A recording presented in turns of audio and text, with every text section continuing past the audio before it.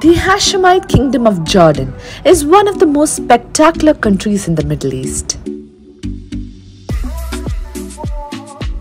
It's famous for its archaeological site, the beautiful landscapes and the delicious cuisine.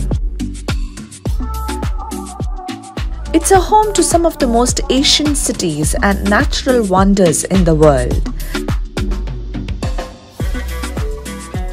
So there are plenty of fascinating things to learn and explore about Jordan.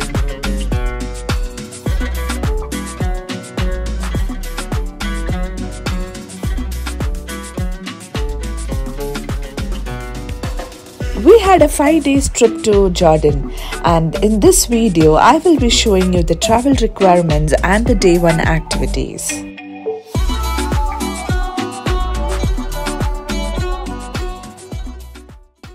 We are going to Jordan to explore the Petra, Wadi. It is just 3 hours flight journey to reach Jordan. We are taking a night flight and will be landing in Queen Alia International Airport, that is in Amman, which is the capital city of Jordan. Good morning. It's 12:28 night in Amman. We reached here and now we are heading towards the immigration. Indian passport holding UAE residence visa will obtain a non-arrival visa with a cost of JOD 40 per passenger. Prior to the arrival, we need to get a QR code generated from the website given below. It took us some while to finish the formalities and we have rented a car from the airport. We are going.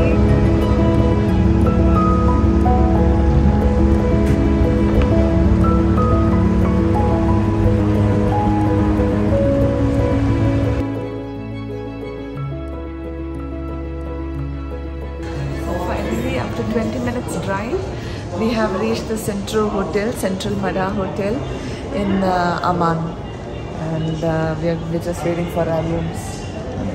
The time is 3 o'clock and all of the kids are sleeping. Hi, good morning. So we had a good sleep. We came last night in Central Mada Hotel in Amman city. We had our breakfast. We are going towards Petra. It is almost like a 3 hours journey by road. So very excited to explore the city and the place.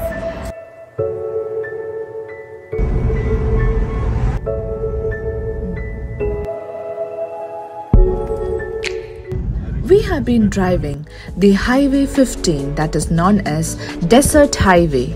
It is almost 232 kilometers from Amman to Petra. Continue for 17 kilometers. After almost a 3 hours drive, we have finally reached the Petra. The entry fees is 50 JOD and children below 12 years is free. As the sun was above our head, we purchased a headscarf and we started to walk towards the Petra. Hello. Hello guys, we are in Petra. The time we reached here, it was now 1 p.m. So slowly we are going towards Petra. We started walking now. Buggy car and horse rides are available at the entrance with certain charges. We have come across the Jini blocks. It is carved by the Nabateans in the 1st century AD. Below these 4 pyramids, you will find tombs.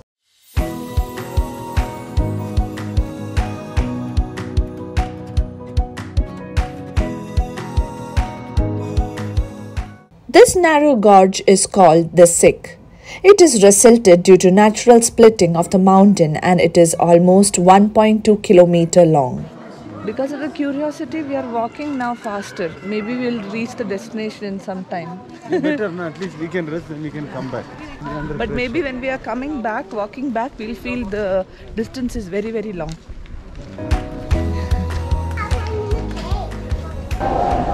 I can see the beautiful city in front of us.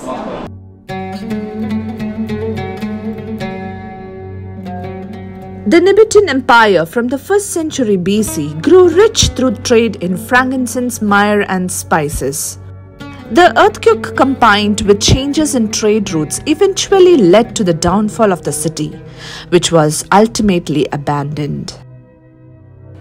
Petra is a UNESCO World Heritage Site since 1985.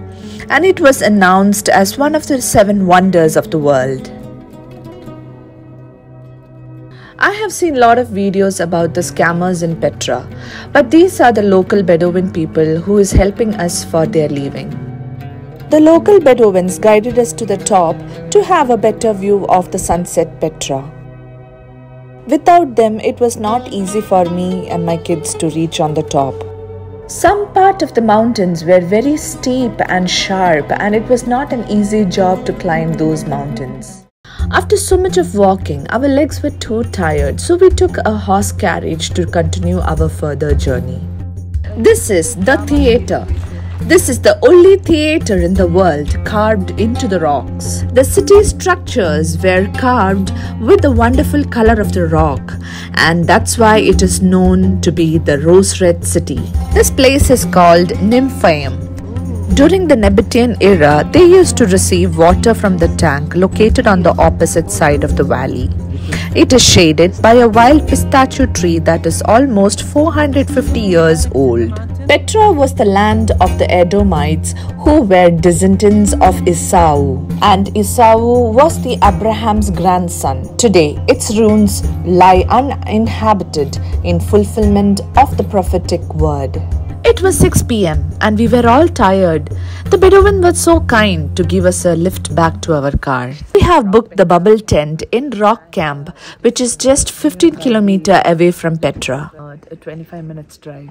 So we reached here, we did the check-in, and this is our tent. This is the bubble tent. So let's go inside to see. We are booked for the deluxe rooms and it has 2 queen beds. The tent was so spacious and air-conditioned. After a quick shower, we are now going to have our food. The camp arranged a buffet system and they had a lot of varieties of salads.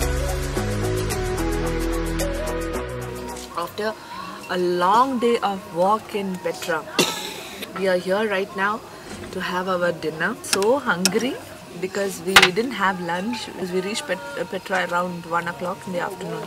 We didn't want to waste time another 1 hour eating our food, all of us. So we are eating. The weather was so cold and with chill breeze. It was so perfect to have the hot soup with the barbecue chicken. Had an authentic food and finished our evening. On my upcoming video, I will be including all the day 2 activities which I had in Wadi Rum. Let's climb and see until which way I reach. I don't know. I hope you like my video. Please do like, share and subscribe to my channel. And see you my dear friends on my next video.